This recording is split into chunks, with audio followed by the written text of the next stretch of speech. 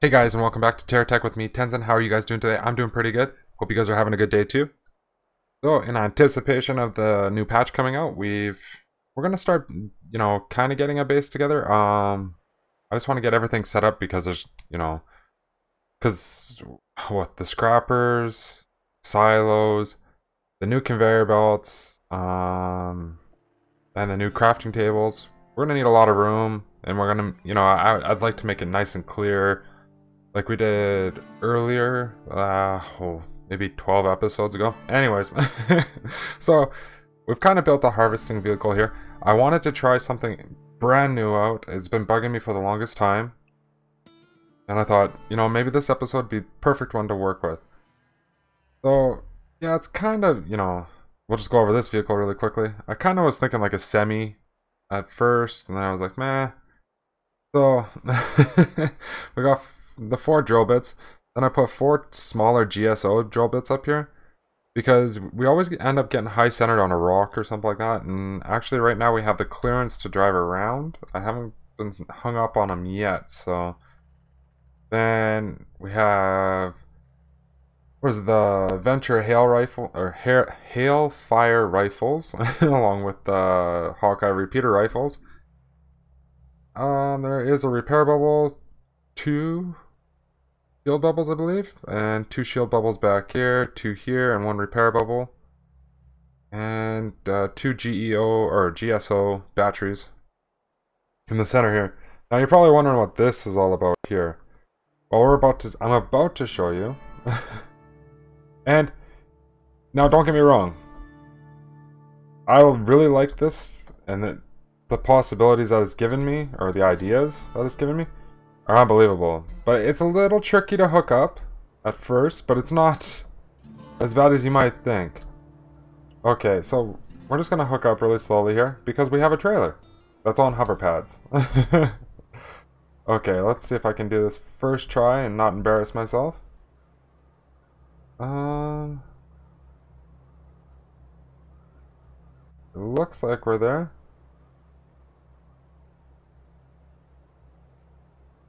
Oh, come on, it was right there. Boom. So now, we're hooked up, right? 2 hooks. So then we'll switch to this one. So this is the trailer that I made. It was really quickly, I just wanted to test it out because I was thinking for the next base, if we're going to do like massive harvesting, like you can literally make a trailer just for harvesting ores and stuff like that, and then you could bring it back to base, drop it off, and then pick up a nailed trailer that might be for more, resources, or for running around and killing people and or destroying other techs and picking up all their pieces, bring it back to be all scrapped, So there's a lot of possibilities here. So yeah, there's a cab, 2 batteries. I put a remote generator on here because obviously our batteries aren't gonna charge this. So it does have wood as the what is it? The conveyor, the the sorting conveyor belt on it, but that'll probably change as soon as we get the new conveyor belts. And then a cab, a bunch of 0G Venture 0G hover pads on the bottom.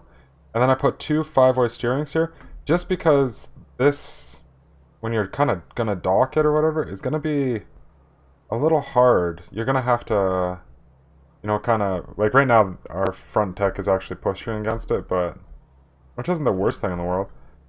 But yeah, as you can see, right? So we'll switch to the very first one, and we'll pull it just away a little bit. We'll switch back to it just so you guys can kind of see. Oh, there we go. So the 5-way steering kind of helps, but not 100%. Now, I don't know how easy this is going to be to, repark it, like redock it or whatever. But, it's something. You can always rip this all down and then you just bring it up, build it off, build it really quickly. So, like that. And, oops, actually, well, No. Come on. Doesn't want to give me that snap point. There we go. Oh.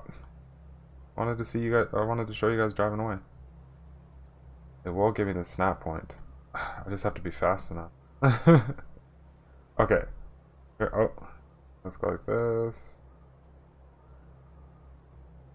You know, I wish those names didn't get in the way.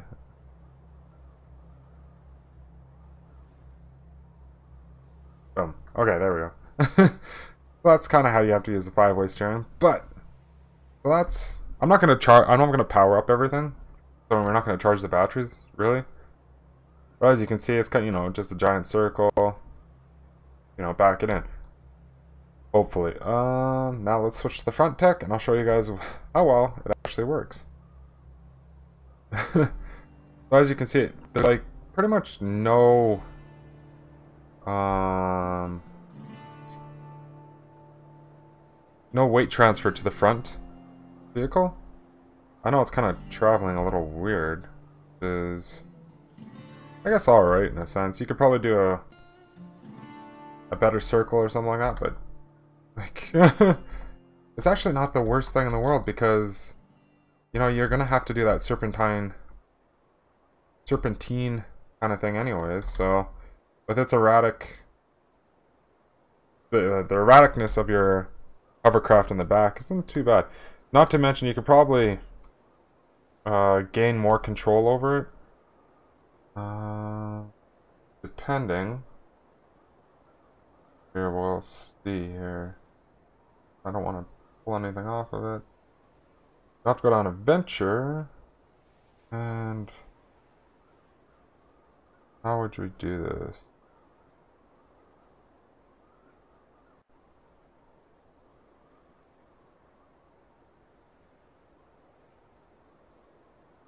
Like, you're gonna want to make like crash bumpers kind of thing. So something sort of like that, right? That way it kind of always wants to stick behind you a little bit better at least. I was gonna go with the larger drill bits. What is it? The right there, the Cerberus head light bore fuel corp drill bits. But I don't know. I like the 4. I like having, you know, the 2 in the front and then the ones, you know, 1 on each side in front of the tires. That way, if we hook up on the side with a rock, it's not so bad. It'll kind of start to rip it apart for us, because that happens quite often. Of course, I didn't put a radar on here, so because that's me. But yeah, I'm kind of, you know, there's so many different kind of trailers you could do with this. I don't know what else you could probably put an AI unit in the back there, and then you know, attach. Oh yeah, that's a thing you could do. Hey, make a trailer that's just all solid guns and put an AI unit on there. And I guess if you got in a really, really bad fight, you could actually just release it and then hopefully hook up to it again later. But I actually don't... I really like the hover trailer. Like, I know it looks weird that it's just going wherever it wants and it's, you know, flopping from side to side. But I really don't notice it. And, like you don't notice it when you're driving in the vehicle here, so the erratic driving is just me. I just don't know how to drive straight. Yeah, I think this will definitely be in our new base here. I think I'll probably make 1 or 2 more, maybe revamp the idea a little bit. The one behind us was more or less just a test. And it's, yeah, it's really proven itself. And as you can see, it just fed itself some wood.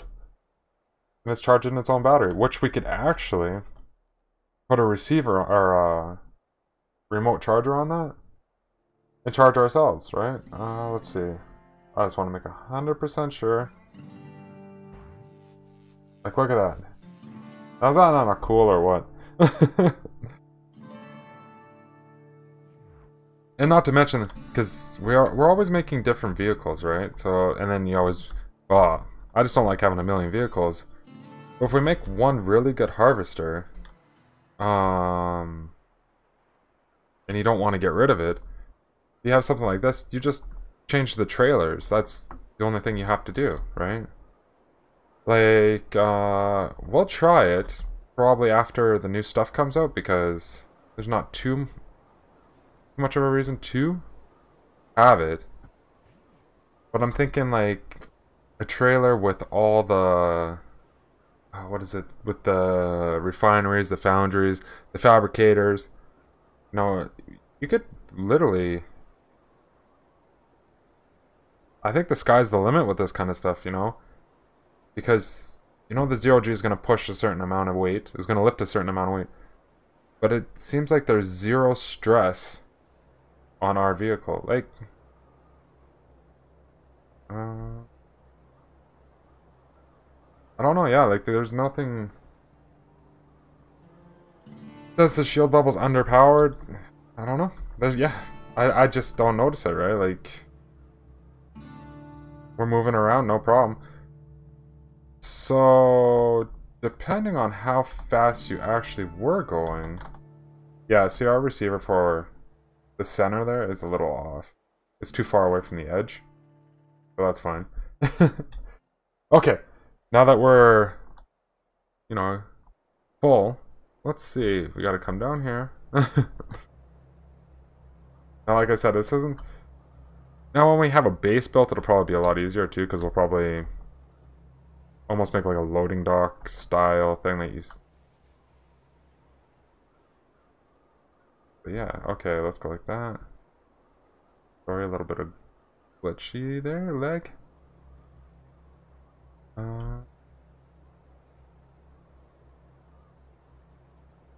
Interesting how it wants to... Yeah, this is why I think you might have to build the receiver when you get... Actually, you could probably force it over. Can't see it. Okay. Oh! Okay. I think... Oops. What's going on? That's close enough now. Trying to see which way. Okay, it'll go that way. Get in there. So actually, we know we're close enough because it doesn't want to swing past it. So go like this. And now, you might think, yeah, this is kind of like a waste of time trying to hook it up. But a trailer, not this one, but a fully loaded trailer, no matter how big your factory is and the conveyor belts and all that, it's going to take about 5 to 10 minutes for it to unload your trailer. So if you don't want to sit around for that kind of time, then boom. Right, there you go. See, hooked it up. Back it up a little more.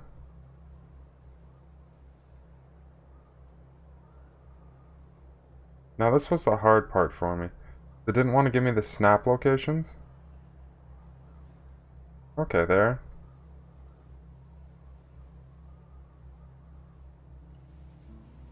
Now, of course, I'm just doing this so if you were to hook this up, yeah, okay. Right now, probably half the trailer's gone. Then you go like that. Now you can pull out, and it'll just, you know, it should just jump out. Yeah, this just jumps out like that. But earlier I did this, or yeah, when we backed in, you seen that I had to unhook all the way down to the bottom here, and then unhook that center part. So that's that. So possibilities pretty much endless, you know.